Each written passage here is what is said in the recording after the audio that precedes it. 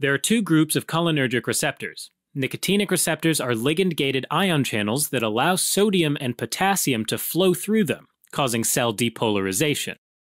Muscarinic receptors are G-protein coupled receptors.